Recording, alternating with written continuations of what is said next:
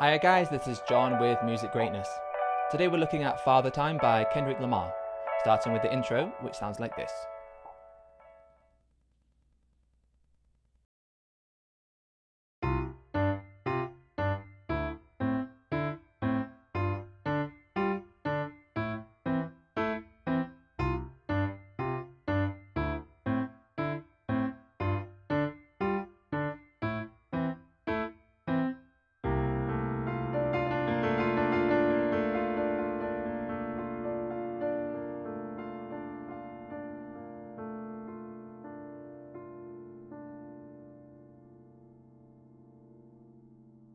Alright, so what you just heard there was the intro to Father Time. Now this is basically a series of 5 chords that are broken up and arpeggiated. So let's take a look. First of all, we have a C9 sus4. So that's for the left hand C, G and C, again an octave higher. And then for the right hand, D and F. And for each of the first 4 chords, the left hand will have the same kind of pattern, which is a root, then fifth, and a root an octave higher. And then the right hand will have 2 notes. So for the next chord we have D7 sus2. D, A and D for the left hand, C and E for the right hand. So from the previous chord the left hand came up and the right hand came down. The third chord is a G minor, but it doesn't have a third. So this is G, D and G for the left hand, and D and F for the right hand. And just like before, the left hand will come up and the right hand will come down. So the fourth chord is an A minor, that's A, E and then C and E for the right hand. The one final chord is structured a bit differently. This is a B flat major 7 over C. So this is C in octaves for the left hand, and then the right hand has a B flat major 7 chord. So if you look at a B flat major 7 in root position, it looks like this. And what we've done is we've taken the A down the octave, so it's like this. So that's B flat major 7 over C. So as I say, these chords are going to be arpeggiated. So what that means is for the left hand, you're going to do the root, then the fifth, then the root, then the fifth again. So for the first chord, that will be C, G, C, G. The next chord would be root, fifth, again. So D, A, D, A. The next chord would be G, D, G, D, followed by A, E, A, E. So that's the pattern for the left hand.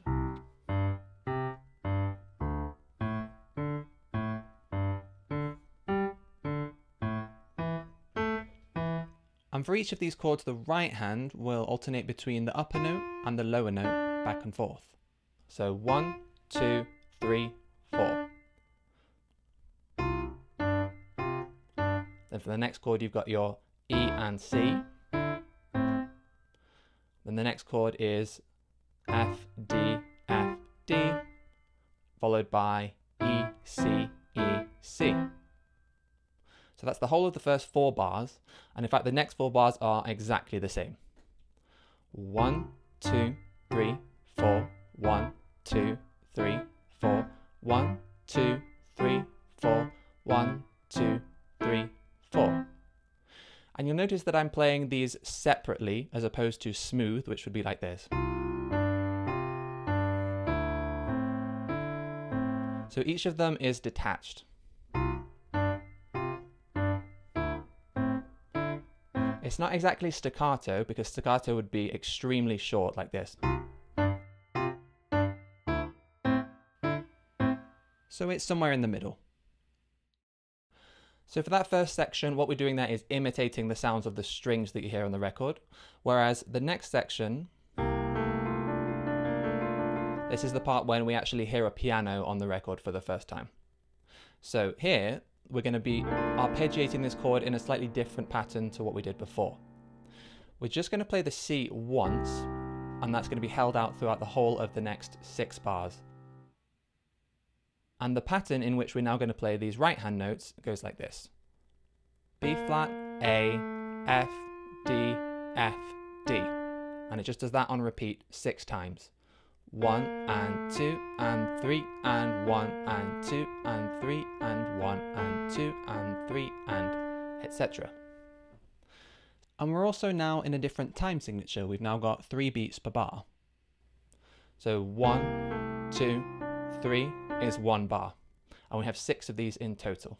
And another detail to realize about this section is that we're not actually playing it in a regular tempo, which would be 1, 2, 3, 1, 2, 3.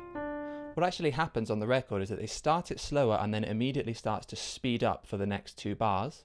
And then it comes back down again until the very end where it's going very, very slowly. So like this. And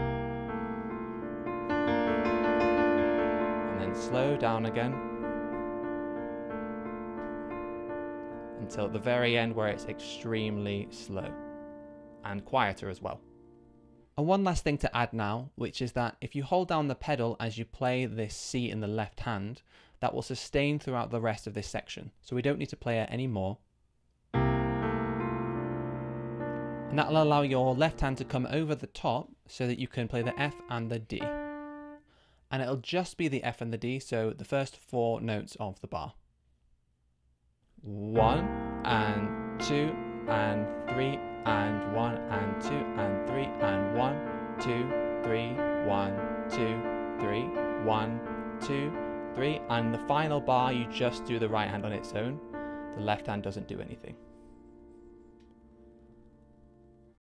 Alright guys, now that we've broken down that first section, let's hear the whole thing one more time at full speed.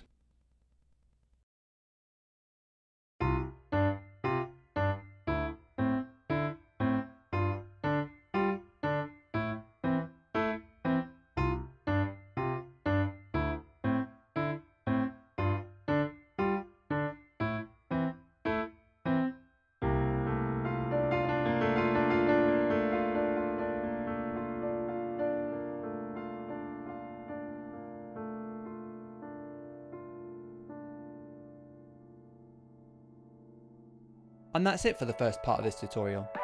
If you'd like to learn the rest of the song, please head over to musicgreatness.com, where we'll be looking at the verse and the chorus.